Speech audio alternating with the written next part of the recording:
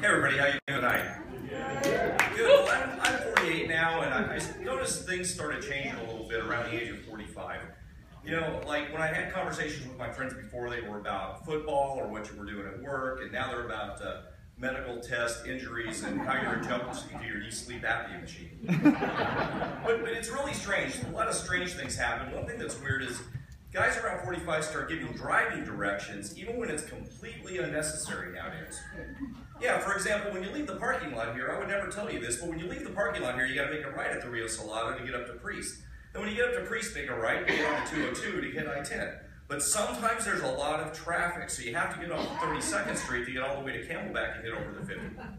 I would never tell you guys that. So I travel a lot, and you know, one thing I really hate is when you're sitting next to somebody and they bring smelly food on the plane. I was sitting next to a guy the other day who had corn nuts. He didn't have any food, he just had corn nuts. I guess this joke isn't about food after all. I was getting on the plane for a really long flight the other day as well, a different flight, and I was worried about who I'd be sitting next to, and maybe they would have smelly food, or maybe they would do something to make me feel uncomfortable. So when I got to my seat, I looked down and it was a priest in the full collar and everything. So now I was worried about whether he would be comfortable. Yeah, so when I sat down, I just put my hand on his thigh and that compass rubbed right there.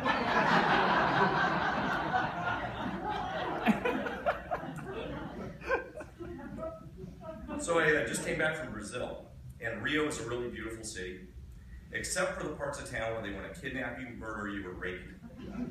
But they do have topless beaches, which I thought would be fantastic because it's the #1 country in the world for both plastic surgery and bulimia. The problem is everybody's topless. The kids are topless, the moms are topless, the grandmothers are topless. Even guys who should be keeping their shirts on are topless.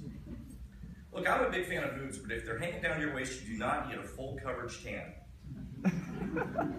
Yeah, next vacation I'm going to go to Saudi Arabia where they're covered from head to toe. Now, I did read that the National Institute of Mental Health estimated that 26.2% of the population is crazy. That pissed me off so much I wanted to rip my clothes off and run through the streets naked and take a machine gun at all those guys for saying that about Americans.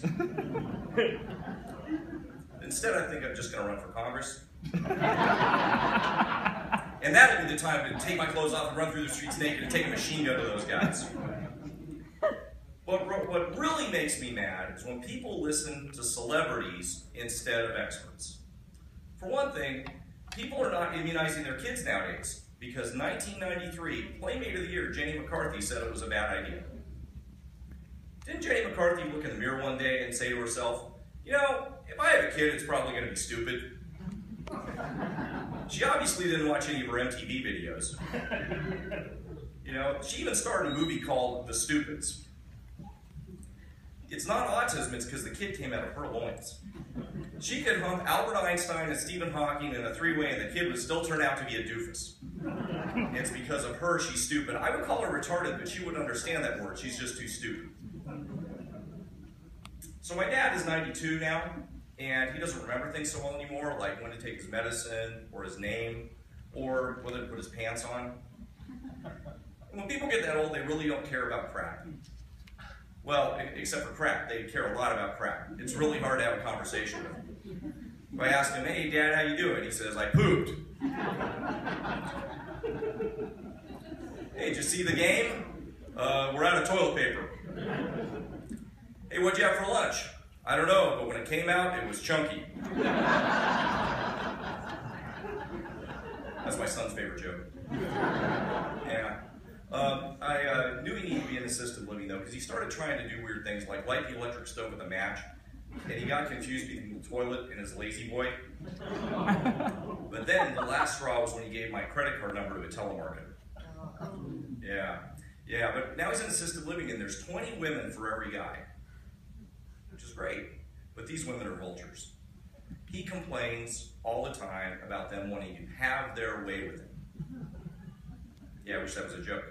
I was there the other day, and one of them was bothering him, and finally, you know, he got mad, and he said, look, I can't do anything. I had my prostate out 15 years ago. And she looked him right in the eye and said, yeah, but your tongue still works, doesn't it?